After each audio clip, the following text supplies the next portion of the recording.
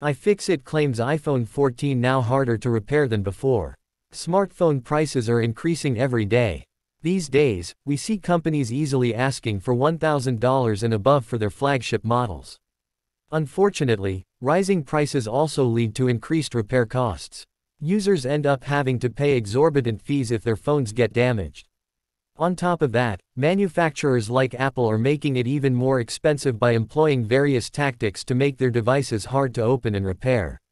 iFixit, a platform that tests and rates the repairability of technology products, serves as a guide to help users make informed choices. Recently, the platform made headlines by downgrading the repairability score of the iPhone 14. Apple products do not have a great track record when it comes to repairability.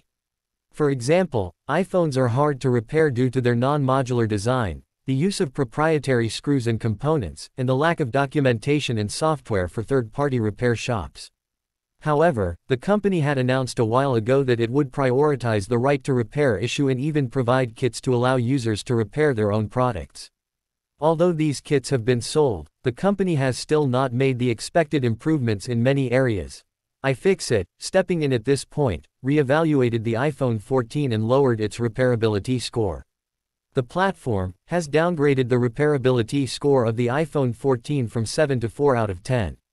iFixit says that the iPhone 14 is still an improvement over the status quo, thanks to the self-service repair program, but it is not as repairable as it could be. The site cites several issues.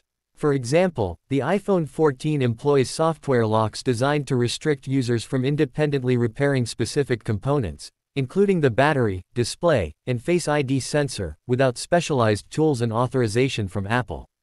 Even with the introduction of the self-service repair program, certain repairs like battery replacement remain difficult and time-consuming.